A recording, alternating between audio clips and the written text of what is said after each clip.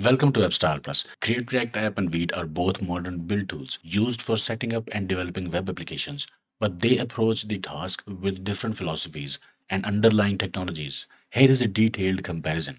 Create React App uses Webpack for bundling, while Vite uses ESBuild for fast bundling and rollup for production builds. Bundling is the process of merging and optimizing multiple JavaScript files, sometimes CSS and HTML as well, into fewer files, often just one or a few. It helps in improving site load times and performance. Create React app offers slower initial project setup due to downloading and installing dependencies, while Vite offers extremely fast project setup and dependency installation.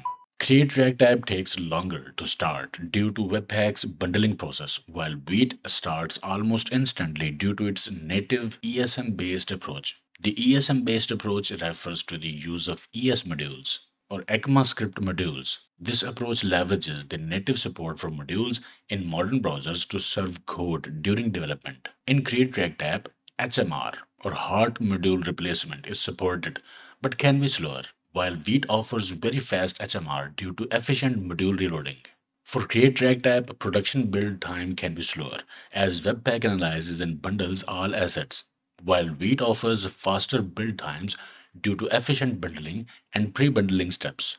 Create React app has ejected configuration for customization, which can be complex and is hard to uneject, while Vite is easy to configure with sensible defaults and plugins. Create React app is primarily designed for React. Its customization is required for other frameworks, while Vite has built-in support for Vue, React, and other frameworks via plugins.